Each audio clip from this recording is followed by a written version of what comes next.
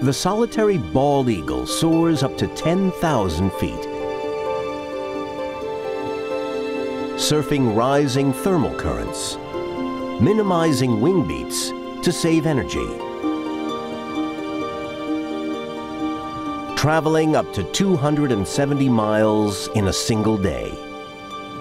But when bald eagle meets bald eagle, it's mid-air combat between nature's ultimate flying machines.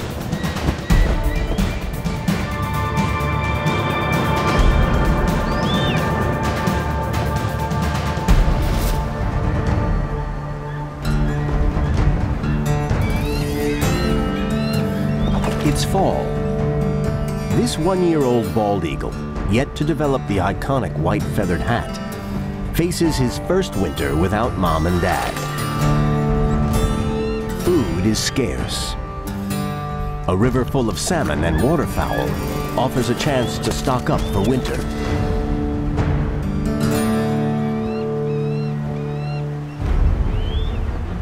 The young blood takes out a duck, but a squadron of adult eagles have him in their crosshairs.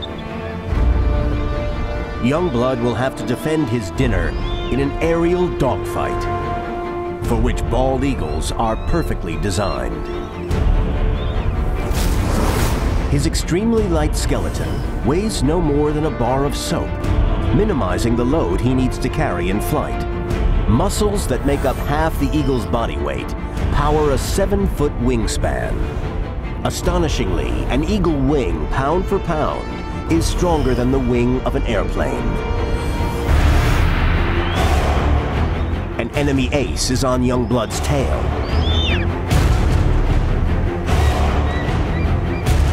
He climbs steeply, sacrificing speed for altitude.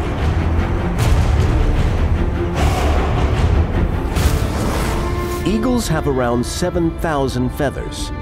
Most can move independently and have their own nerve and muscle system.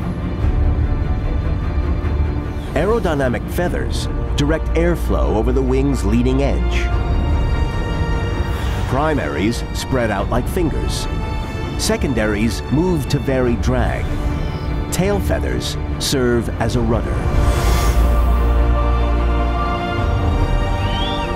Outflown, the enemy aces try a new tactic. Using a grip 10 times that of a human, the eagles lock claws in a deadly game of chicken. They plunge into a death spiral.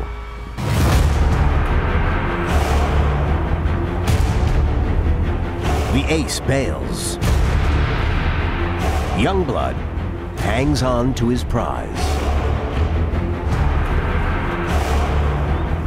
Another ace tries his luck, diving at up to 100 miles per hour.